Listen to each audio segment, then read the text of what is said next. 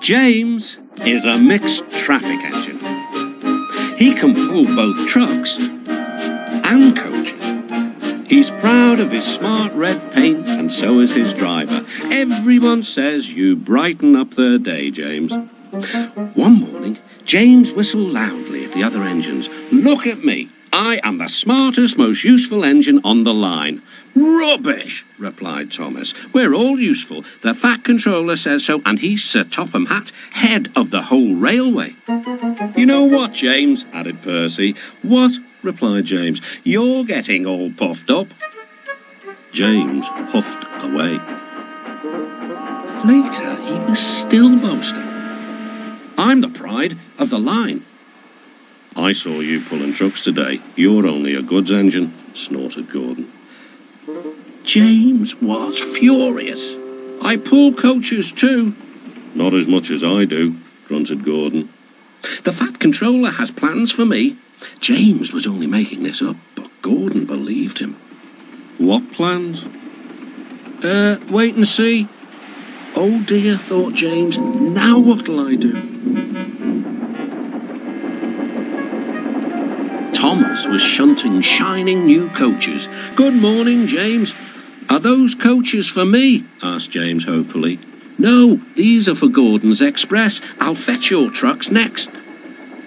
But James was going to play a trick on the other engines. "Actually, Thomas, I'm taking the coaches. The Fat Controller asked me to tell you." "What about the trucks?" Give them to Gordon." "Come on, Thomas," said his driver. "Orders are orders." So when James's driver returned, James was coupled to the coaches and he puffed away. Thomas returned with the trucks. A few minutes later, Gordon arrived. "Where's the express?" I'm not telling you. "Listen, don't you dare play games with me, son." Talk to me, now." Thomas told him about James. Gordon was very cross. "Get out, find him, and kill him. Then bring him here, and I'll kill him. Again." Meanwhile, James was enjoying himself enormously. "What a clever plan, what a clever plan," he chuffed. Then he saw the Fat Controller. "Some jokes are funny, but not this one, James. You have caused confusion." "Yes, sir," said James. "You will stay in your shed until you are wanted." The other engines teased James. "I wonder who'll be pulling the express today," said Gordon. "I expect it'll be you," replied Henry. "James is stuck in the shed for being silly." James felt sad. Next morning, he went back to work. "Hello," whistled Thomas. "Good to see you out and about again." "I'm sorry I tricked you," said James. "Are these my trucks?" "Yes," replied Thomas kindly. "They are pleased to have you back." James puffed into the harbour with his goods train of trucks. He bustled about all day, pushing and pulling them into place.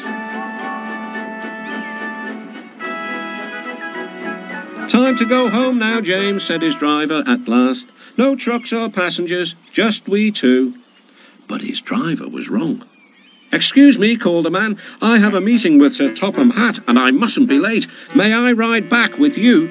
"Of course," replied James's driver.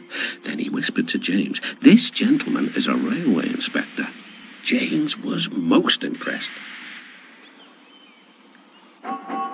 He steamed along the line as smoothly and as quickly as he could. The Fat Controller was waiting, and the railway inspector greeted him warmly. "This clever engine gave me a splendid ride. You must be proud of him."